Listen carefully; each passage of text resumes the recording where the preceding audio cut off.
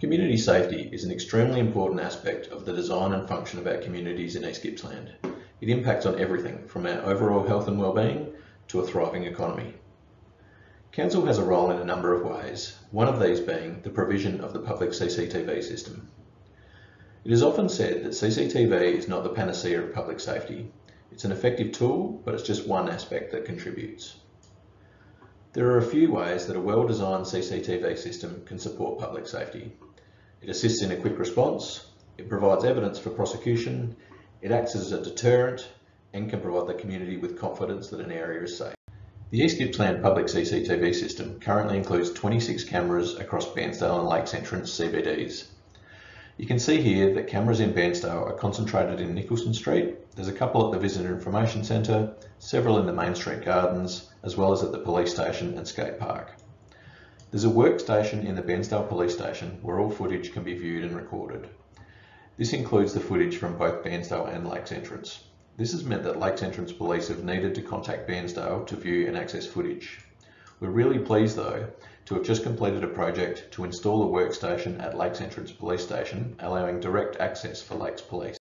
Lakes Entrance cameras are around Barks Avenue, Mechanic Street, Meyer Street, the Esplanade and Grey Street car park. Now we get regular requests for new camera locations. Up until recently, the system was limited by the server size. There was no space for new cameras. But not only that, with the technology of cameras increasing, so higher quality footage, every time a camera was replaced, it required more space, so our capacity was actually declining. This server has now been replaced, allowing these higher quality cameras and more of them. This doesn't mean we're seeking a list of new camera locations. The locations are heavily guided by crime data and Victoria Police. It's also worth noting that there are other limitations. Connectivity and line of sight are essential, as well as access to infrastructure and power. We're also very conscious of the purpose of the system. We've received requests for cameras for a wide range of incidents, from public urination to stealing bird eggs. While not dismissing these incidents, priority is given to known hotspots and areas where the largest impact can be made. The other limiting factor is budget. There's been ongoing council investment in the public CCTV system, but aside from initial equipment and planning costs, there are ongoing maintenance and repair costs, as well as replacing outdated equipment. Council has sought funding on several occasions, sometimes successful, so the Grey Street car park in Lakes Entrance was funded. However, there seems to be a lot less funding available in recent years, which has been more difficult to obtain. Funding is also not available for ongoing operational costs. In the absence of grant funding, Council has allocated approximately $440,000 over the next 2 years. It needs to be noted though, that this is to cover replacement of cameras and equipment, as well as new cameras. While they're replacements, it's worth noting that replacement cameras do improve the system. These are old photos, but show the same location during the day and at night. Clearly the vision at night has some limitations. New cameras will have greater ability to operate in low light, improved pan and tilt functions that can be operated from the workstation, improved zoom functions and better picture quality. We have had reports of cameras not working or dropping in and out. Updated cameras will assist with this. There are also other factors that impact on the connectivity, such as trees, weather and interference. We're working to improve these.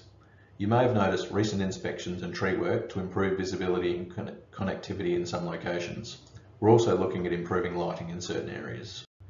Back when CCTV was gaining traction, there was a lot of concern about community privacy. These concerns are still valid and no less important. However, there seems to have been a shift towards more acceptance and in some cases requests for more surveillance. That said, the public CCTV system operates in a very strong governance model. As mentioned, while the system is owned and funded by Council, footage is housed and stored at the police station and Council is not able to view this. This is all set out within an MOU between Victoria Police and Council.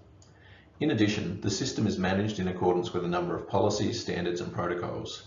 These can be accessed on Council's website.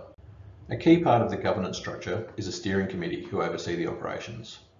There is an annual meeting, although we've increased this to every 6 months at the moment, given there's a lot happening in this space.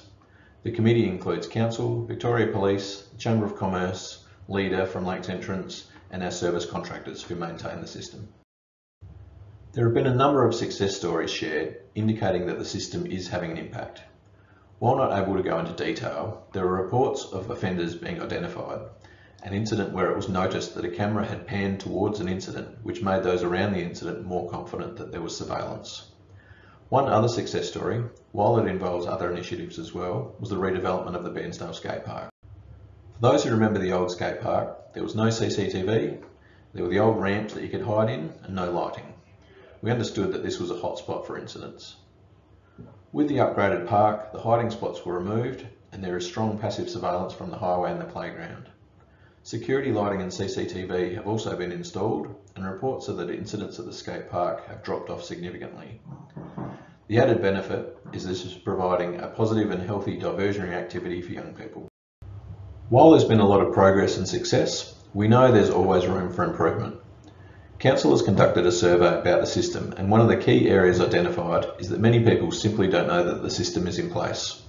There's signage at each location, however it is clear that more needs to be done to promote the system to both provide assurance to the broader community and also aid in its effectiveness as a deterrent.